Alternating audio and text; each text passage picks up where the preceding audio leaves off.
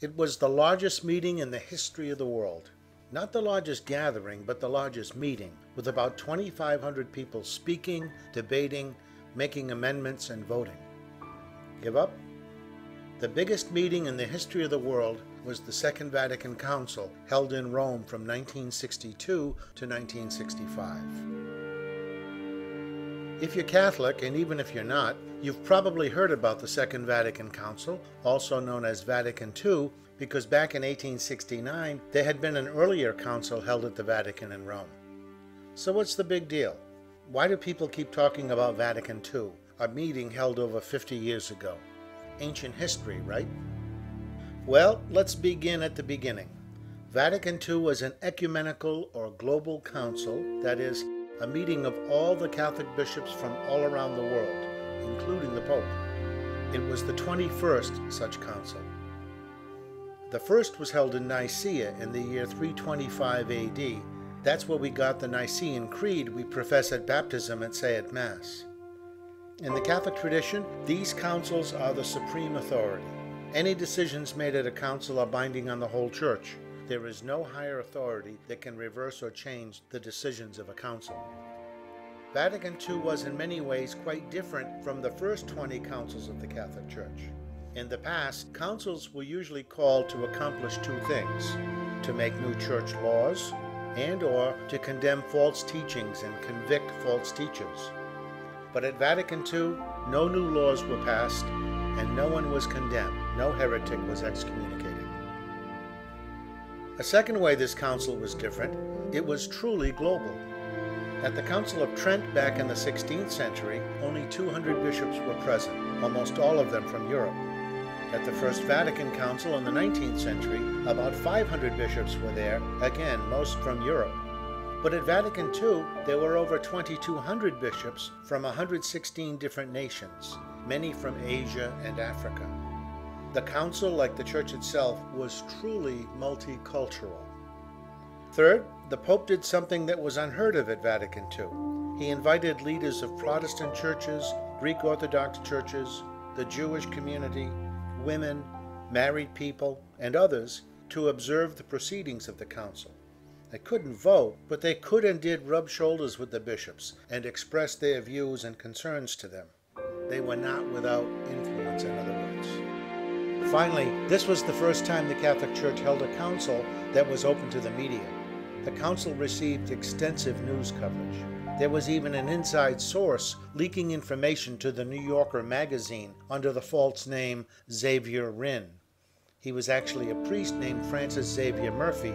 Xavier was his middle name, and Rinn was his mother's maiden name. Up until this time, many Catholics assumed that the leaders of the Church were always in agreement, always on the same page. The Church seemed like some monolith that always spoke with one voice. The press coverage of the council made it clear to Catholics and to the general public that this was not necessarily so. At the council, there was a majority and a minority. Most of the decisions made received about 80 to 85% of the vote, but there was an active minority who resisted. About 80% of the bishops were more progressive and voted for change, but a minority consistently voted against any change in the Church. The leaders of the progressive majority included Cardinal Sunens of Belgium and Cardinal Bea of Germany. The leaders of the conservative minority were Cardinal Ottaviani and Cardinal Larraona, both Vatican officials. Here's a little timeline for the Second Vatican Council. Preparation. In 1959, Pope John XXIII announces his decision to hold a council. He believes the Church needs updating, aggiornamento, and has no specific agenda. He instructs Vatican authorities to send out letters to all bishops and leaders of religious orders around the world. The Vatican receives 2,000 responses, about 8,000 pages of text. These suggestions are sorted out and arranged into about 70 documents for the bishops to read, debate, and vote on. First session. The bishops and all other participants gather at the Vatican in Rome on October 11, 1962, to hear Pope John XXIII give his opening message. He tells the bishops he hopes the documents they produce will be positive, not negative and condemning.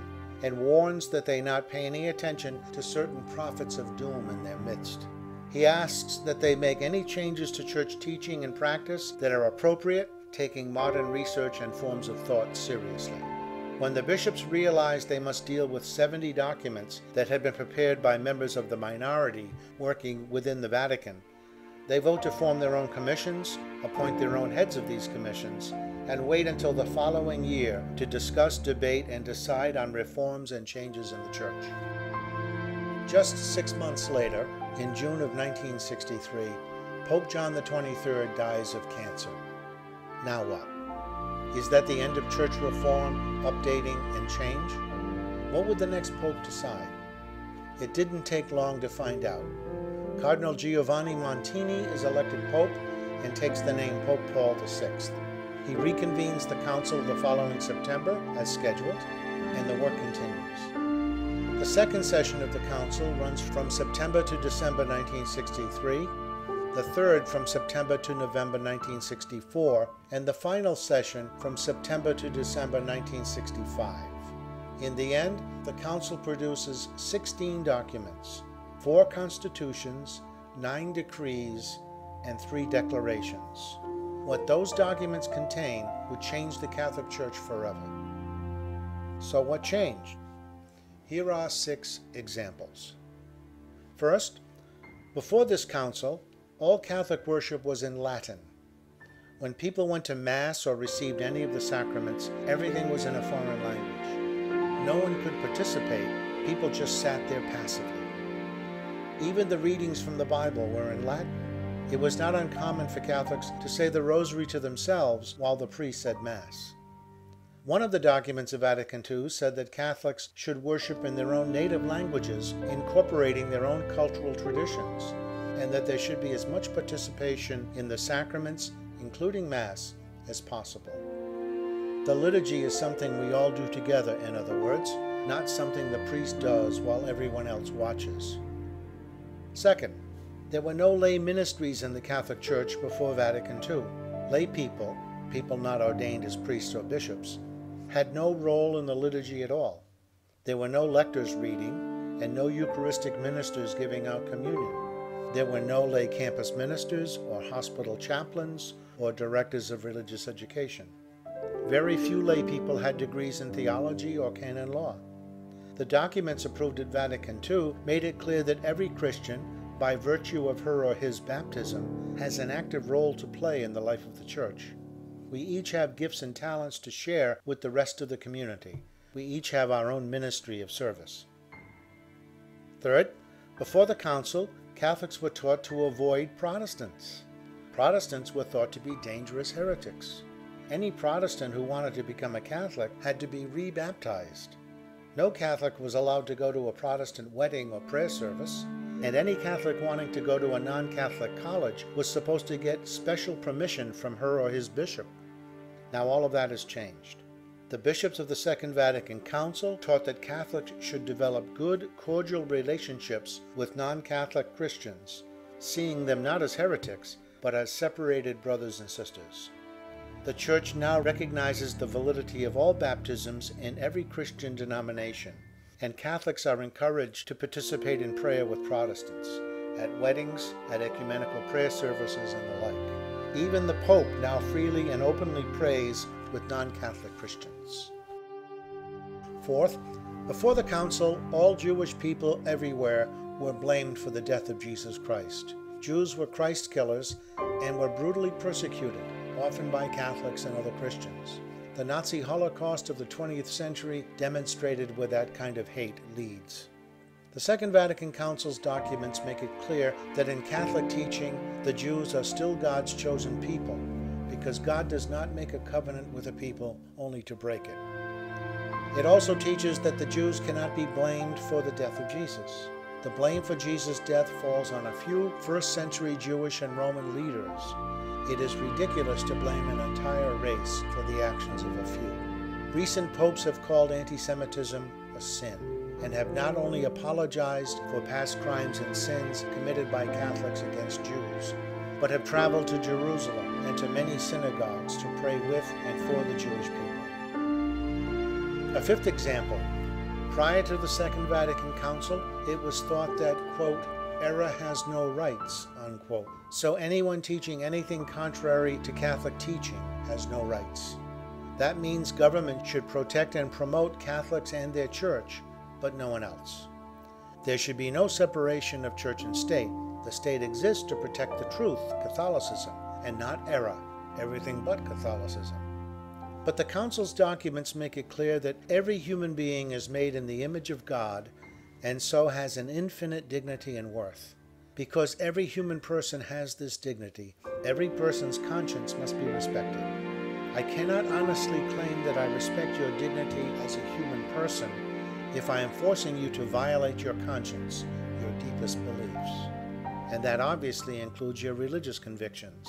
This leads to the conclusion that governments have a duty to protect religious liberty and should not be supporting one religion over another. This is a dramatic change for a church which, at one time in the not-too-distant past, was condemning heretics and sometimes urging Catholic governments to burn them at the stake. The slogan, "Error has no rights," by the way, is a silly thing to say. People have rights, not things. A sixth and final example. Before Vatican II, it was assumed that anyone practicing a non-Christian religion was a godless pagan. Hindus, Buddhists, Taoists, Confucians, and even Muslims, all were thought to be damned. It would have been unthinkable, for example, to teach world religions in a Catholic school prior to Vatican II. But in one of its documents, the Council Fathers said, quote, "The Catholic Church rejects nothing that is true and holy in these non-Christian religions," unquote, and called for an open and honest dialogue between Catholics and non-Christians. In fact, recent popes have participated in the World Day of Prayer for Peace, a gathering of as many as 160 leaders representing 32 Christian organizations and 11 non-Christian world religions. This would have been unthinkable before the Second Vatican Council. So, worship in the vernacular with as much participation as possible. Lay ministry in the church. Protestants are not heretics, but separated brothers and sisters in Christ. The sinfulness of anti-Semitism. Human dignity, freedom of conscience, religious liberty. Openness to Islam, Buddhism, and all non-Christian religions. And these 6 are just a sample, just a few examples of the dozens of reforms and changes brought about by the Second Vatican Council, which is why even today, 50 years later, it is so significant. Think about it. The world's largest organization, with over 1 billion members, held the biggest meeting in the history of the world and made monumental decisions that have changed the course of human history. Check it out. There's a lot more to know about the Council. We've only just scratched the surface in this presentation.